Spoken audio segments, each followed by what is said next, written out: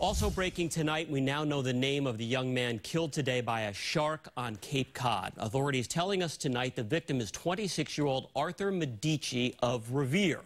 A surfer sent us this video showing a crowd of people rushing to carry the young man off of Newcomb Hollow Beach. Good evening, everyone. I'm Ken McLeod. Katie is off tonight. Witnesses say Medici was boogie boarding when the shark attacked. WBZ's Jim Smith reports from the beach that it's now closed to swimmers.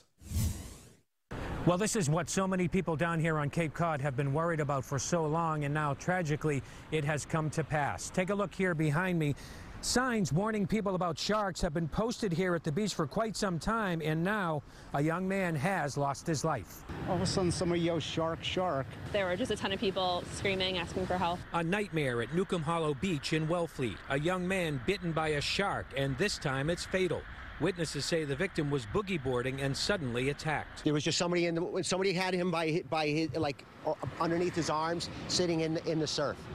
You know, they had him supported up, his head up, but in the surf, and other people came down with towels and wrapped his legs in towels. We have an unconscious male, severe leg injuries. Around noontime today, our department received a 911 call of a possible shark attack in the water. A male party in his mid-20s was brought out of the water, and CPR was in progress. The victim is 26-year-old Arthur Medici of Revere. A longtime surfer says people did everything they could, but there were severe leg wounds. There were half a dozen people trying to stop the bleeding with towels and I guess the cord from the boogie board. Police closed the beach to swimming on one of the prime weekends of the September season.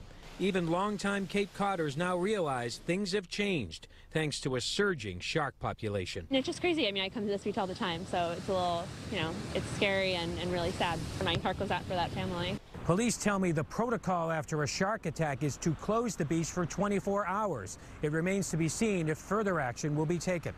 In Wellfleet on the Cape, Jim Smith, WBZ News.